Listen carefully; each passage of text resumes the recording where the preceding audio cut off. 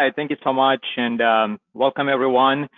My name is Sri Ganapathy. I'm with Microsoft and part of their AI team called the Global Black Belt. And our team focuses on working with many enterprise customers like yourself, and we specifically focus on our AI capabilities. So excited to join you today and talk about some of the cool work that Microsoft is doing in this area. And considering the audience here probably cares about a lot of the scenarios that are interesting for financial services industry, I'm going to spend a little bit of time about what are some patterns we are seeing, what are some use cases that we are seeing that some of my customers are taking advantage of today around AI in their business. So I'm going to jump right in. So the way we think about the industry, the FSI industry, the financial services industry is across three spectrums. If you're banking, there are certain set of scenarios that we focus on. If you're capital markets, there are certain other scenarios that come to life. And then insurance is another key one for us. But even though, and you may belong to one of them or maybe something outside, a lot of these themes are very common when you think about it from a technology perspective.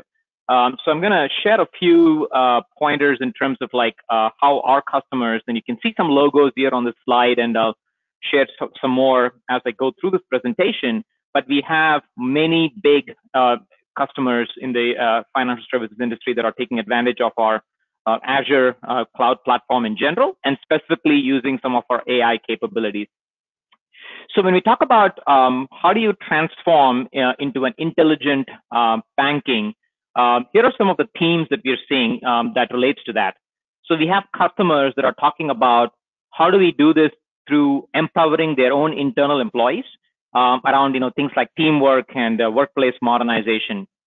And some of these themes, as you can see, is not just about using a technology like AI. While AI or machine learning is a critical piece of enabling a lot of these scenarios like intelligent banking, it's part of a bigger focus area for our customers and even for Microsoft. So there are other related technologies that really will play a role when you're architecting this end to end. But what I will do is I'll call out some of the machine learning / AI focused areas that customers are taking advantage of in each of these. Something that's equally important is also, I'm pretty sure if you're banks, you're dealing with a lot of managing risk and facilitating compliance internally, and making sure that you have a good understanding of the insights of risk.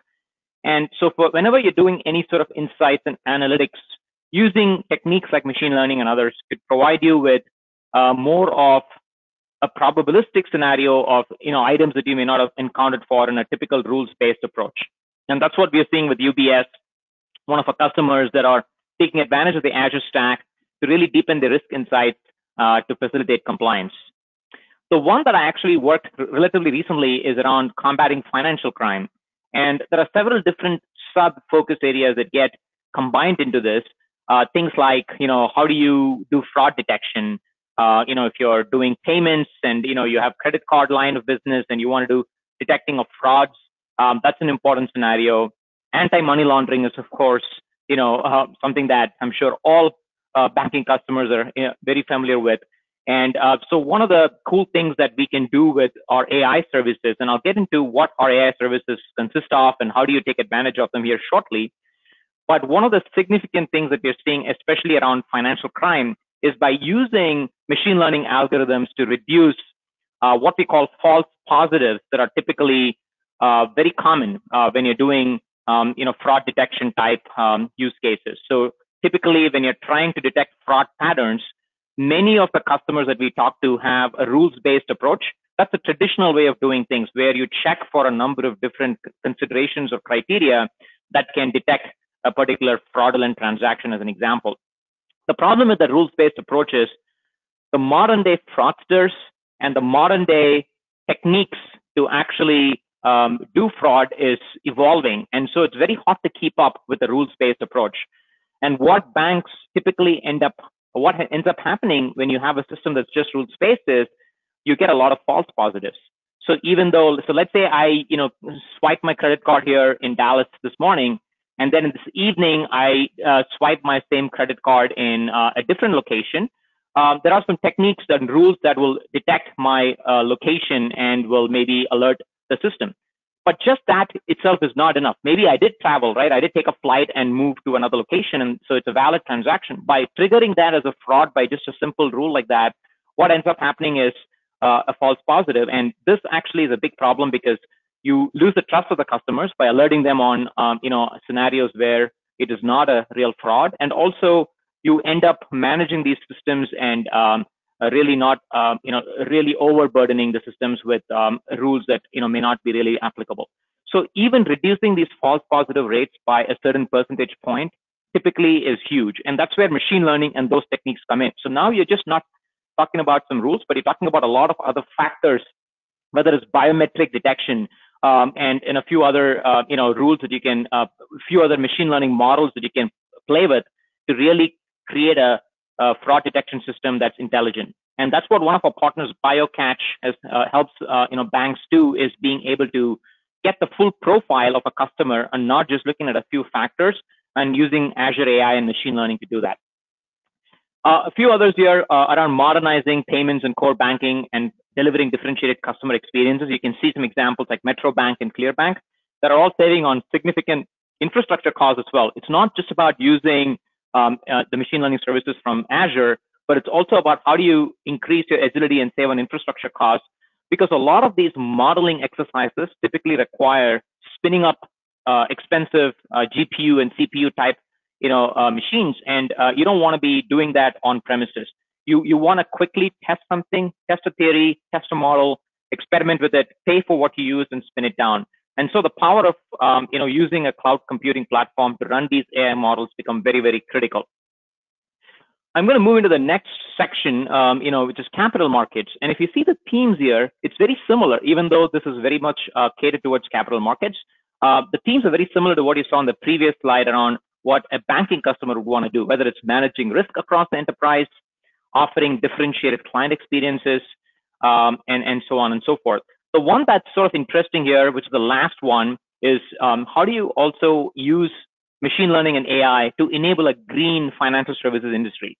A lot of our customers are trying to create ESG solutions and are working on sustainability priorities. Microsoft, you may have seen some recent announcements about going completely carbon neutral, and we have a lot of those green initiatives as well. Now you may ask, how does AI play a role in this?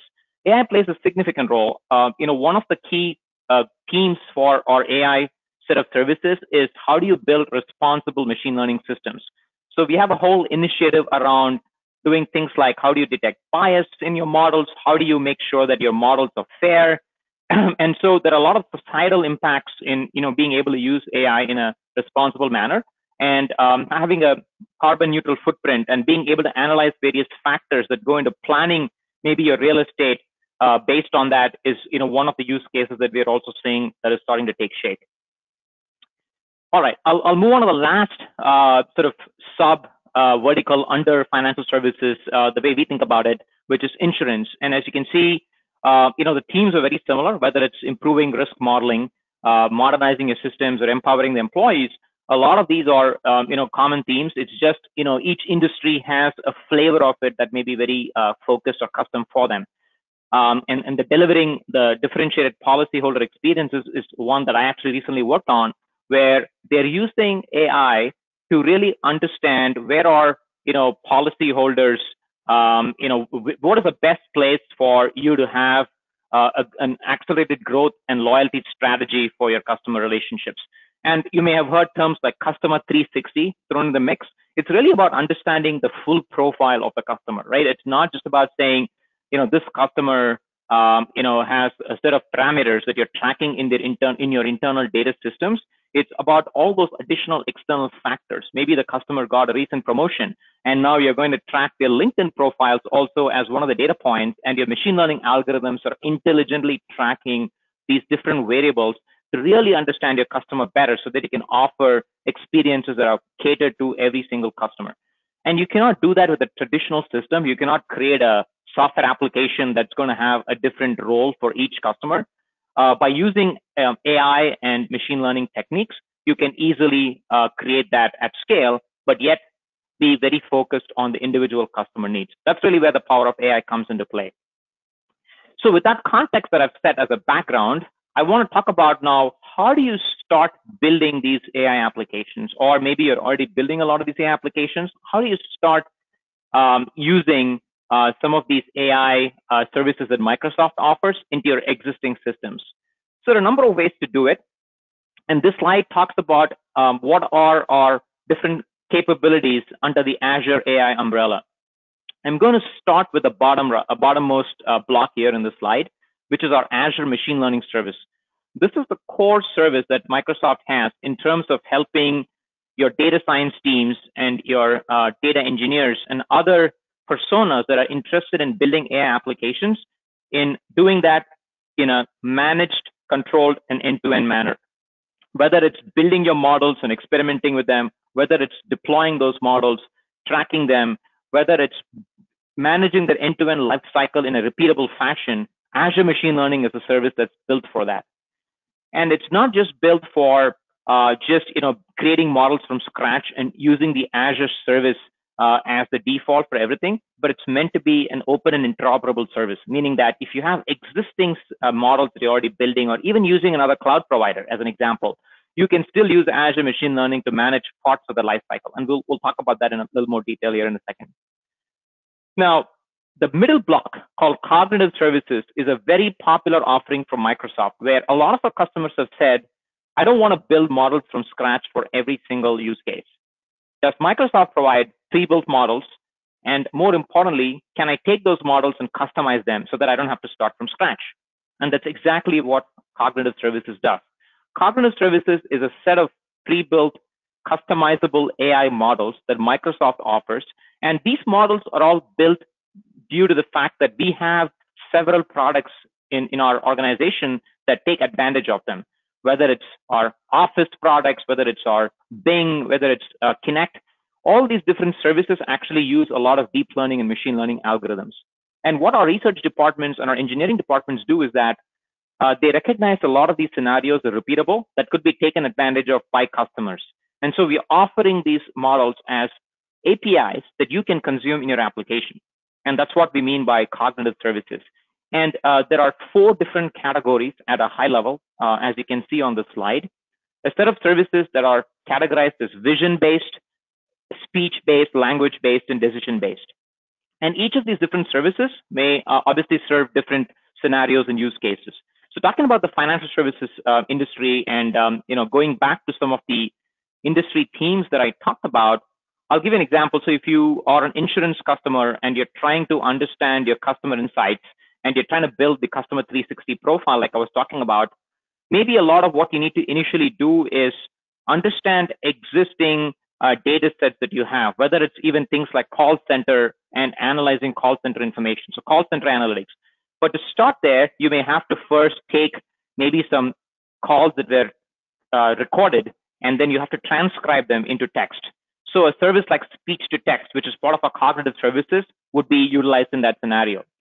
Now, typically, to take a call center audio and transcribe it and convert it into a different language requires a lot of AI techniques. And that's where some of these pre-built models, these deep learning models that Microsoft have built come into play. There are various other examples. The example of vision-based services, we have customers that are trying to use face detection and different ways of authenticating their clients. And we have models that can help you do that. And then language models is a whole set of services around natural language processing, which is obviously a very important area of focus in the financial service industry, especially around document intelligence. You may have a number of different financial services documents that you want to process, understand, analyze, and mine for knowledge. And a set of language models that we have is very useful. The set of services you see on the top block of the side, which is called scenario-specific services, go one step further. While we have these models that you can take advantage of, like Cognitive Services, we've also built on top of them certain services that are focused on solving a particular business problem. For example, Form Recognizer. I just talked about how if you want to build a document intelligence system, you may have to take existing documents and analyze them. One of the common types of documents is forms. It could be invoice forms, it could be tax forms, it could be W-2s, you name it. A lot of process automation that happens in financial services industry and others, in fact, deal with being able to extract information from these forms and then take those key value pairs and then do something in a downstream system. Maybe, I'm an insurance customer. I get my request from my customers online to file for new insurance claims. I may want to automate that whole claims processing. I may want to take that information from these claims, read the key pieces of information, and then maybe send them a particular code. To do that, today it's a manual process. Typically, you go and you feed that information to a database system, you run some software algorithms, and then you sort of figure out what that code is. It would be great if we can automate all of that. We can read those forms automatically, and you can just scan for key pieces of information like the customer name, the birth date, and things like that that you're interested in that form, and then feed them into a downstream system. So it's robotic process automation, but with intelligence built into it. So we call it intelligent automation. So Forms Recognizer is a tool that automatically does that for you. You typically feed it a set of forms of a certain type, and then it creates a model behind the scenes, and then any new forms that it sees, it can automatically detect. And there are various ways of doing this. You can just feed a form without providing it with any intelligence in an unsupervised manner, and then the Form Recognizer service will automatically, based on certain vision models that it uses behind the scenes, understand the layout of the form. Maybe it looks for check marks, it looks for tables, it looks for a few different things, and it reports out the information it found. But an even better technique would be to provide Forms Recognizer with a labeled approach, where you can label the forms and say, here is the key piece of information that I'm interested in. So this is supervised learning, and you're teaching the machine what to look for. And then once you do that, the Form Recognizer creates a custom model that's just custom built for your scenario and for your data set. So there are lots of applications of Form Recognizer that we've seen customers take advantage of. On similar lines like Form Recognizer, the cognitive search service that is also mentioned on the top block is a service that we have customers using, which is more around, I have all of these unstructured documents in my enterprise. I have PDFs, I have Word documents, I have Excel, I have PowerPoints. I want to mine for useful information that is hidden in these documents, right? So maybe I have a lot of these 10Ks, and I want to understand key pieces of a company to then build an investor portfolio based on that. So in an investment scenario, I may have to analyze tons and tons of documents to really provide my investor with a custom scenario where they have intelligence about some of the key pieces of information that's coming in. So just processing all these documents, analyst reports, etc., could be a mind-numbing task. And this is where cognitive search comes in. It's an Azure service that lets you upload tons of unstructured documents of different file types that we support out of the box and additional types that you can quickly add. Once you do that, the service automatically indexes all this information for you. Once the service indexes the information, then you can apply AI techniques on top of it. Like I can find locations, I can find key entities like organization names, etc. It automatically takes all that out for me so that I can search on it more intelligently. Or I can apply language translation to it by converting from one language to another. So for example, some of these documents in a different language, I want to convert them. That's also something that you can build in. And several other AI techniques like that can be built in. That's just a sampling. Once you do that, now you have enriched content from all of these unstructured documents in your organization, and you can then maybe have a search UI on top of that, or you can take that information and do something with it in a downstream process. So a lot of use cases for a cognitive search, which is part of our Azure AI umbrella. So let me spend a few minutes also talking about how these different applications that I just showed you also cater to different personas. So when you're building these AI applications, you may be wondering, what kind of skills should I have or do I need to have? And the good news is that we have services that are catered to different personas. And on this slide, you see how we have 4 different quadrants based on whether somebody is a code first or a no code, low code developer, whether somebody is a machine learning expert or not a machine learning expert. And whichever quadrant you sit in, you have options from the Microsoft stack. So on the top right, let's start from the top right. The top right is a persona who is a machine learning expert and usually wants to build these applications in a code first manner. So this is your professional data scientist in your organization. Azure Machine Learning, like I mentioned in the previous slide, is a service that they want to take advantage of. Azure Machine Learning provides a notebook experience. It also supports all the popular open source IDEs, and you can, and other IDEs, and you can bring them in and start building your model as a data scientist. Maybe you are a machine learning expert, but you want to build these models in a low code, no code fashion. That's your top left, your persona that's more of a drag and drop modeler.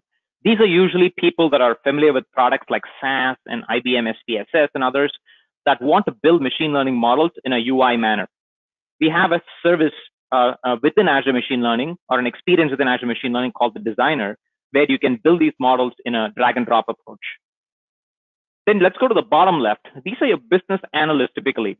They are not coders, and they're not machine learning experts either, but they are domain experts. So they are critical in the process of building AI applications. So how do we help this audience? There are lots of different offerings available to help that persona. The one that is utilized quite a bit is our Power BI service, which is actually a visualization and dashboarding service that business analysts use.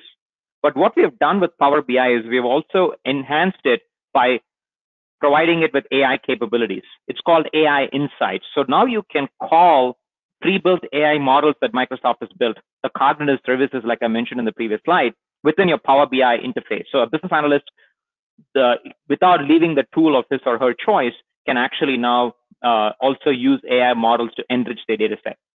And there are other tools like Power Apps, which is a no-code, low-code platform, and it's got a ton of built-in AI capabilities for solving a lot of common use cases. And then we also have a service called AutoML, which is part of our Azure Machine Learning platform that can help somebody build models automatically by just providing data set to the tool. And the tool then figures out what's the right algorithm to use, what set of parameter combination it needs to try out, and builds a set of models on your behalf.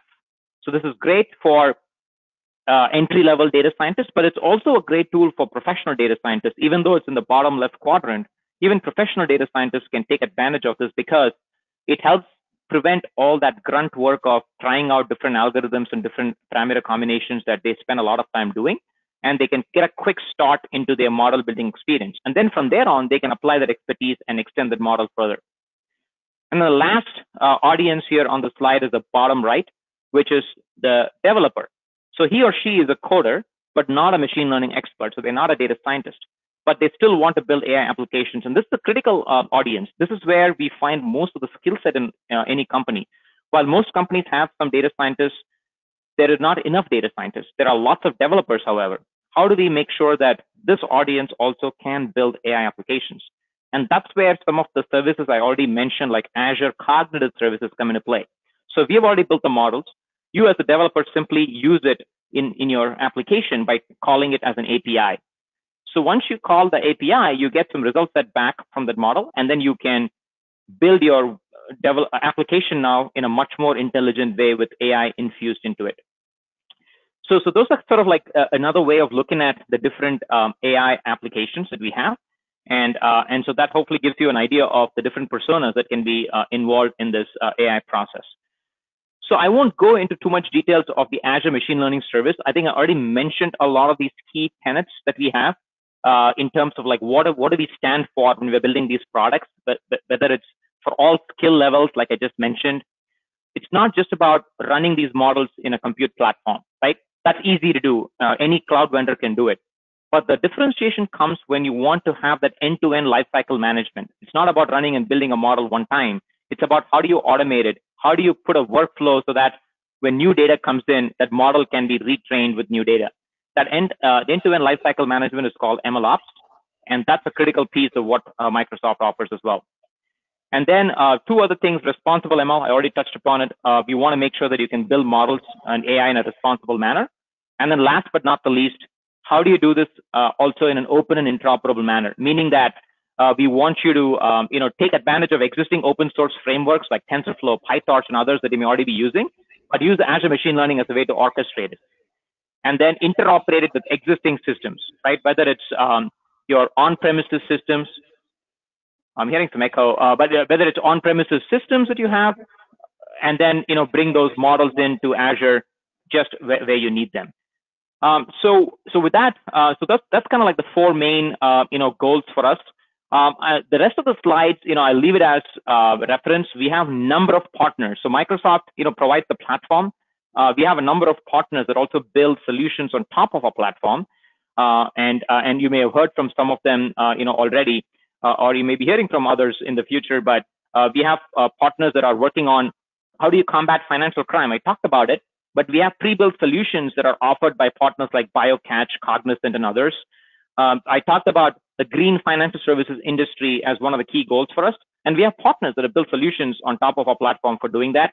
And then I did talk about risk modeling a little bit, and we have Moody's and FIS and others that have built also solutions on top of our Azure platform. As you can see, many customers using our service. This is just a simple sampling of some of the key ones that are using the Azure Machine Learning service effectively to build AI applications. This is the last slide, and I'll, if you have any questions, I'll give some time for that. For all the great work that our customers are doing, right? It's really the kudos goes to our customers in really innovating with AI and using the Azure AI ecosystem. We are recognized as a leader in the Forrester Wave amongst all the different cloud vendors that you see out there. So with that, I think I'm out of time, but I want to say thank you for your attention and your time.